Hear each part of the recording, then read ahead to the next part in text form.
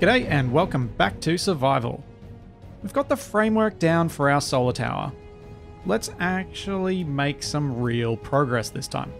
We need to have a couple of solar panels finished on each side, and then we need to get the timer block and the programmable block. We need the solar panels on each side so that the programmable block script can actually pick up where the sun is coming from. Without the solar panels, it has no way of telling that. So if we don't have them, the rotors will do a whole load of nothing. Which isn't what we want. We want them to actually work. So what I'm almost certainly going to end up doing is grinding one of the solar panels off the roof and temporarily using its solar cells to build one of the other ones onto the tower.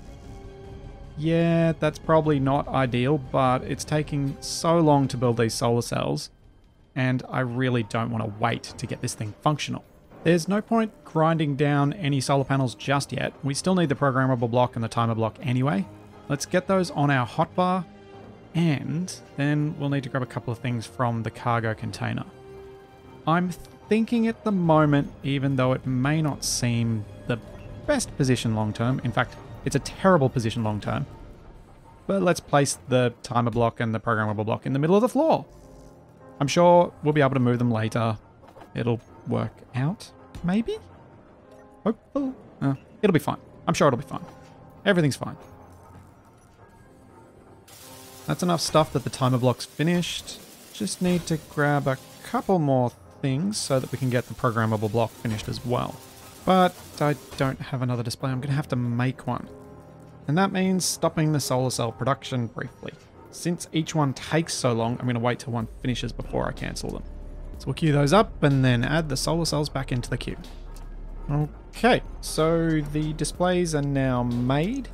Then we needed a couple more things for the programmable block. We needed large steel tubes, motors, and actually that might have been all of it. And then we'll be good to go. All right, got a programmable block and got a timer, so we're ready to go from that point of view. Now we just need solar cells in order to finish off that other one. So let's grind down this one over here.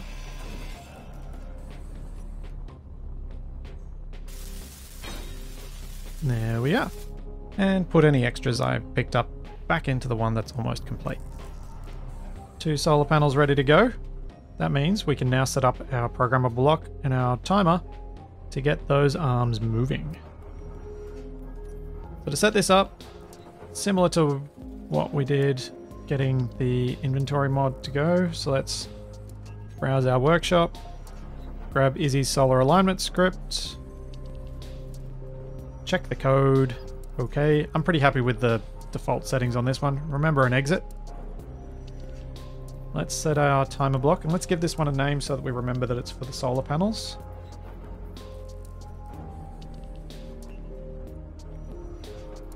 Set our delay down to 1, silence it so we don't hear it beeping. Set up its actions. We want it to start itself. We also want it to, where is it? There we go. Run this with no argument in the box. And now we've started. And we should, if we look outside, start seeing this moving shortly in order to optimize its position. Is it moving? Let's check the programmable block. I think I might have done something wrong. I know what I did wrong. I forgot to name our rotors. Solar rotors. That's what the script needs them called. Now, found it. So it's going to try and optimize their position. There we go. It's working! It's working! I only made one mistake in my efforts to get it working. It's a miracle. Excellent. Now we just need a whole truckload of solar cells so that we can build a full-on farm. Have we got enough for me to finish off that one on the roof yet? Not quite. I think I needed 20, so I need another 7 before it'll be finished. Another 11. It's 24 I needed.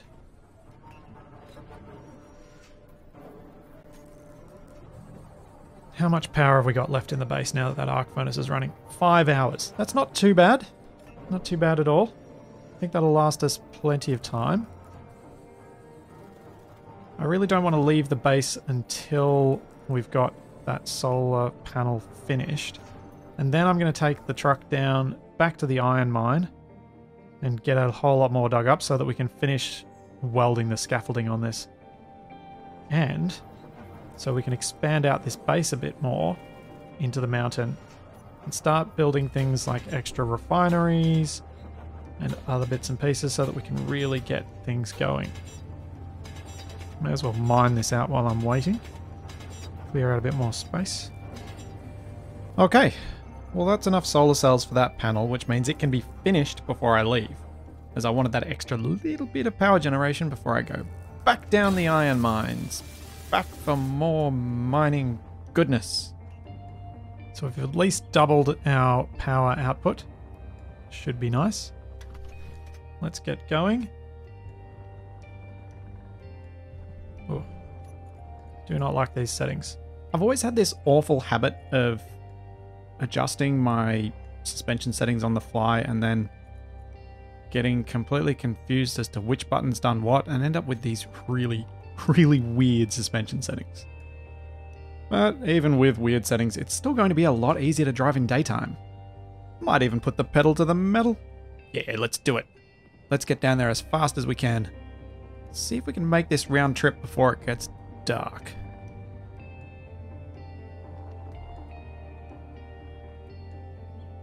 Oh dear. Oh dear. Oh, that was lucky.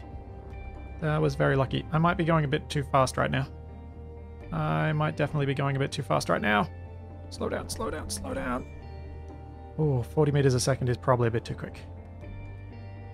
That looks like it'll have a drop off on the outside. Let's go around. Oh wow, it is so nice being able to see things, you know, before the headlights illuminate them. More than 15 meters ahead of me. Even though my headlights are set to shine out much further than that, they don't seem to help me much. And what's on that? Oh, that side's a bit rough too, isn't it? Let's go over here for the smoother bit. I think I'll load up on a full carload of iron this time. It's probably, well, it's definitely the thing I need the most of.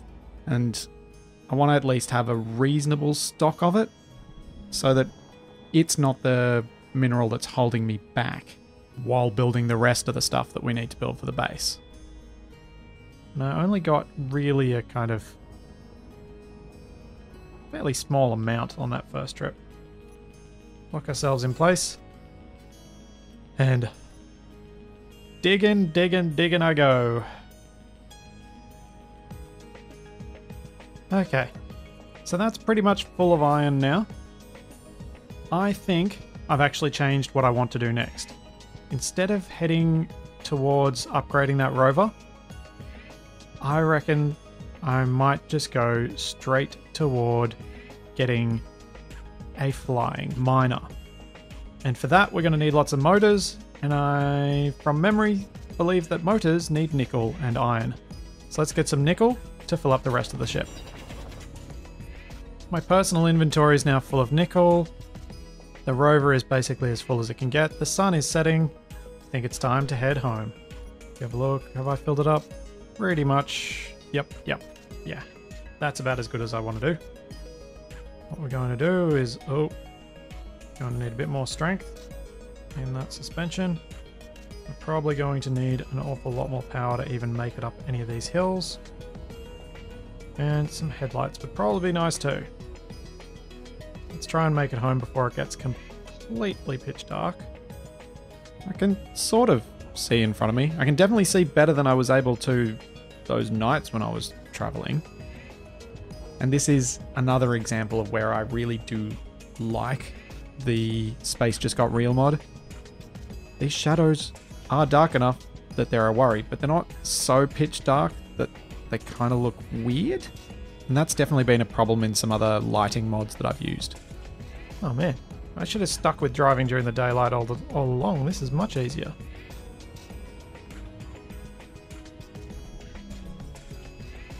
Can actually see ahead to where the terrain is smooth. Follow sensible driving paths. Give that little bit of extra help to my terrible sense of direction. And believe me, it needs every little bit of help I can possibly find. It's why I need to make sure the compass on my phone is always working. Well, gonna need a lot more power to get up this hill. And now that I'm climbing straight up a hill pointing directly at the sun, I'm quite glad that the flares are slightly reduced with the Space Just Got Real mod. No J.J. Abrams here. And we can see our solar array.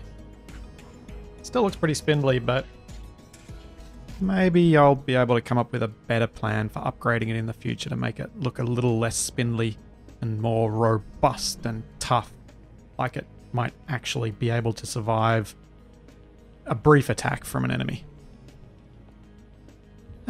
Wow, that was probably my quickest trip home yet. Glad to see that I'm learning.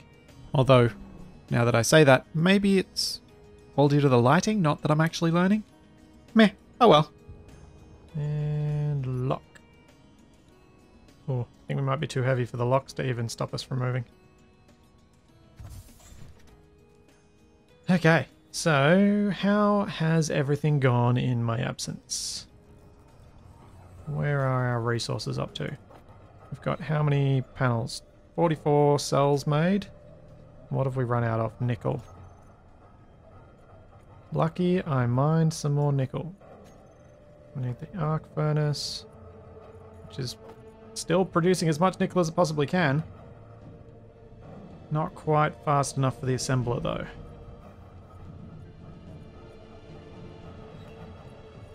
Definitely low on the old iron as well.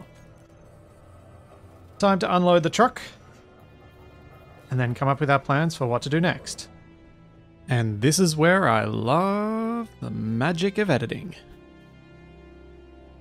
And the truck is empty now. There we go. Almost got enough solar panels for another... solar cells for another panel. That's good. What else do we need to do? We need to get a whole bunch of motors, I think.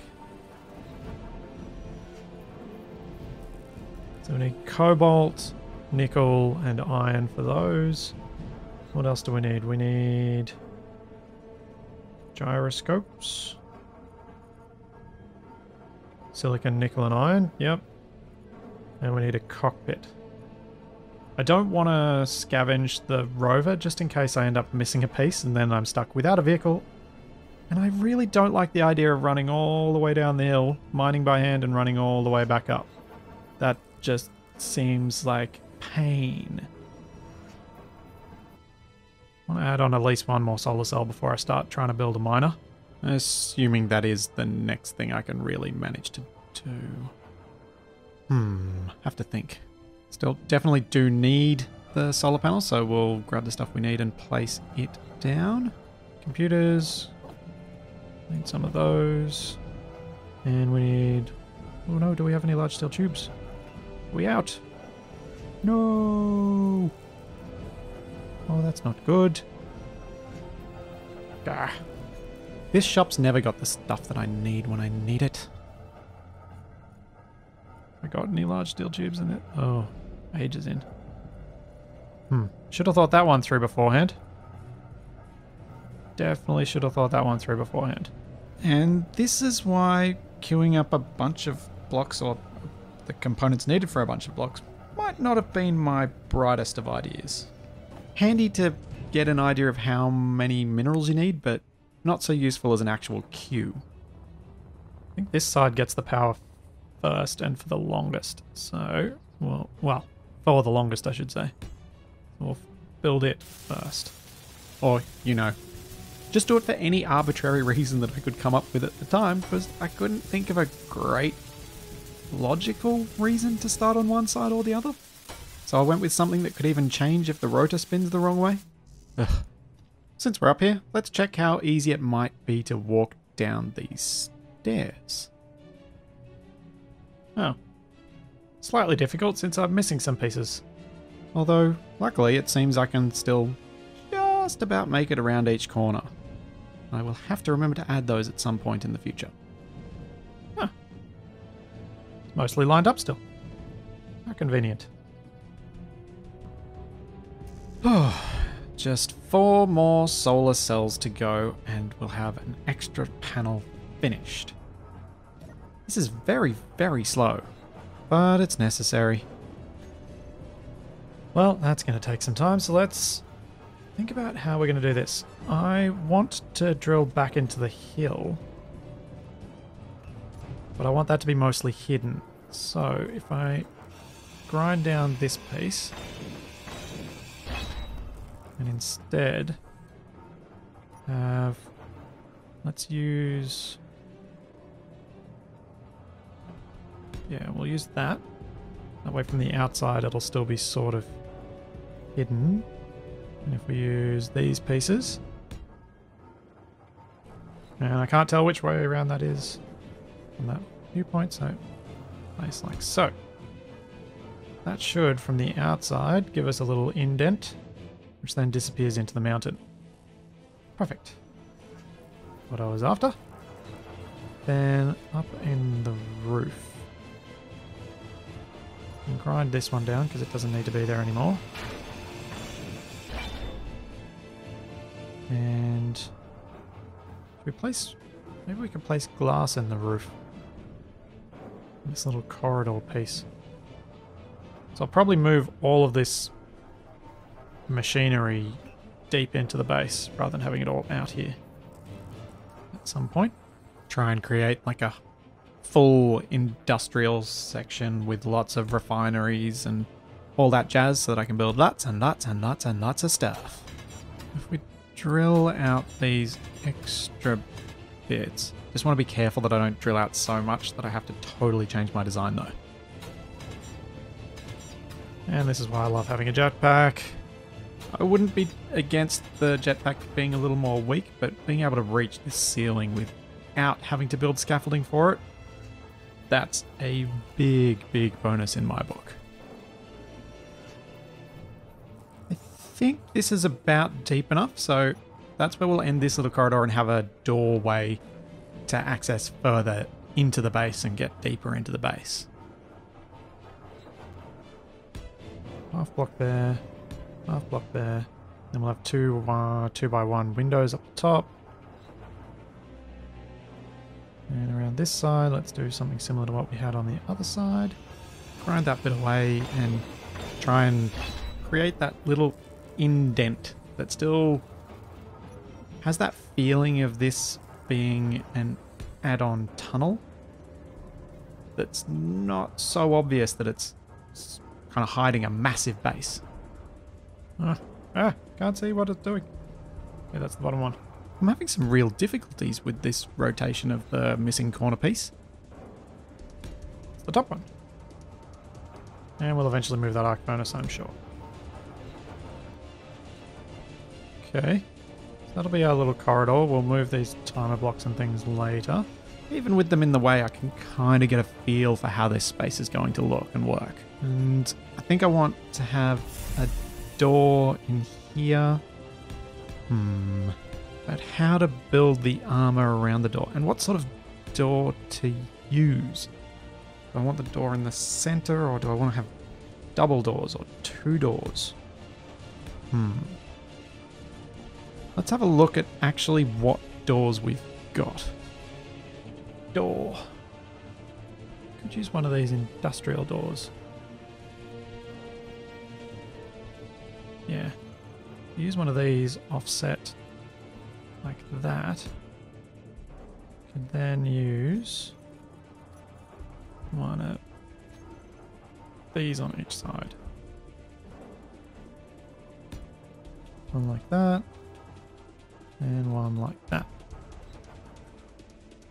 And one there.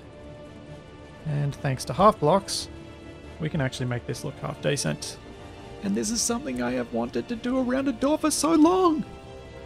Like so. Huzzah. That's what we like. Yeah. Yeah. That'll work quite nicely. This timer block could not be in a worse place right now. Oh well. Oh, we should have those solar panels finished now so we can finish that one off. Cancel it. Yep. Let's cancel those. Let's get a bunch of this other stuff built. I'm going to cancel all of this and I'm going to order it manually. I really need those large steel tubes. Seemed like a good idea at the time. Let's get a bunch of each thing. So for a mining ship we want a cockpit and we want a bunch of other stuff. And if I put all of this into the assembler, we might get a bit of an estimate of how much minerals, how much refined minerals we'll actually need in order to build it, which might be able to guide our mining a little bit better so that we're not mining unnecessarily by hand things that we don't need in order to get the ship built, because the ship could mine it if we can actually get it finished first. I think that made sense. Made sense to me anyway. Let's go with it. So a few more blocks to add to the list to make sure we've got all of the necessary components. And... oh, that is needing a lot. We're going to need to do a fair bit of mining in order to get this miner finished. That is a lot of nickel that I do not have. Got the silicon and probably have the cobalt, but I definitely don't have the nickel and the iron. Ugh, that's a problem. Maybe I need another arc furnace. I don't have the power. Let's see how much iron we got. Maybe I will build another arc furnace. Do I have space? Could place another one here temporarily. It's probably worth it for the time. Yeah, I think that's a good idea. I think having more arc furnaces will help. More production is always better if you can afford it. And right now, we cannot afford the components for a refinery and upgrade modules, so the arc furnace is a great compromise, I reckon. And having two of them, that's gotta be better, I guess. Okay. One doing nickel, one doing iron. When the iron one's finished, it can do the cobalt. Now we are definitely going to have a power problem. What do we got left? 2 hours. Okay. I have a thought. Where is our assembler? And can we get at some of its upgrade ports? If we can, we might be able to improve our power usage by a reasonable margin anyway, and extend the life of our batteries. Oh, I can get at some of the upgrade ports. This is good. Yeah, let's try and do that. It's going to make everything ugly for the time being, but the power savings should probably be worth it. And I guess I shouldn't be worried about how pretty things are just now.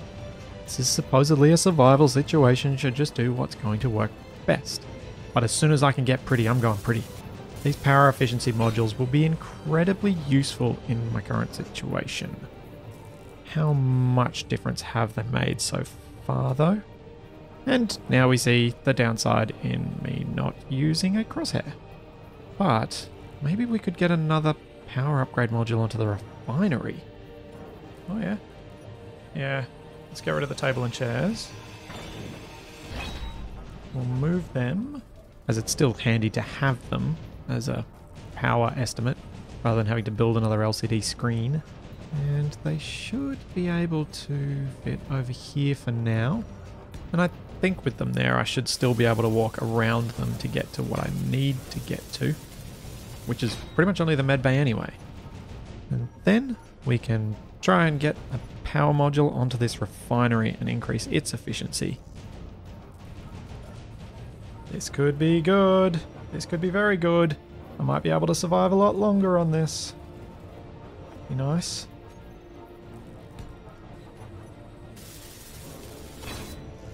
Yay! Got one on the refinery now. Excellent. Probably should maybe have gone for a yield, but I think at the moment power is going to be what we're tightest on. And with the arc furnaces, I need power more. Let's head back outside and let's see if we can get a few more, get a second upgrade, power upgrade module onto that assembler. I think if we take out part of the roof, we don't need to get rid of the solar panel and we can still get another power efficiency module onto this assembler. Yeah. Yay. More power efficiency for everybody. What's going on? What way have I got this rotated? There we go. Hopefully with a few of these power efficiency modules finished, I'll get closer to the point where we might just be able to survive through a whole night on our power generation alone. But I think I'm going to need a few more solar panels for that to be achieved. But at least we started with enough charged batteries that that won't be a problem for a couple more days. Look at our control panel. Our assembler is now 150% power efficient. It's using 374. And what about our refinery? They start at, I think both start at 550 or 560, so that's a decent drop in power usage. That's good. So from 374 down to 250. Excellent. Much, much better efficiencies. And now, what have we got in terms of refined goods? How are we going with that nickel? Got a little bit. I think we probably should keep focusing on our solar cells. I think I was getting a bit over enthusiastic, thinking I could possibly build any thinking that I could possibly build. What am I thinking? Ah, I think I was getting a bit over enthusiastic, thinking that I could build a miner. Not really achievable just yet. We need 12, so that's 10. Yeah, 10 more. Let's get all of the ancillary little bits and pieces first, then we can get the solar cells at the end. While it's night time, I may as well go up there and place down the rest of these while they're not moving, which will make my life easier. I feel like I've made some real progress now. We've got some power efficiency modules on the base. That's going to make all these solar cells so much more long-term useful. And once we finish all of these, I think we'll be in pretty good stead. As always, there is plenty more to come, including hopefully me eventually building a mining vessel in this game. Or maybe upgrading the rover. Something. I will do something. So I'll see you then.